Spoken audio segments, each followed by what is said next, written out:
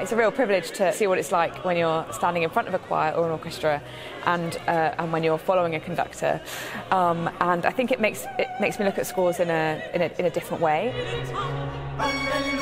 If I am directing, I'm always really thinking about what kind of colours can we create as singers, and what does it feel like to sing that repertoire. So I think the two really they really help each other, and it also really inspires me to look at the score I think as a singer sometimes we're guilty of looking at the score very linearly, and when you're directing I really try and look down the score as much as possible, of course, and it brings it to life in a whole new way.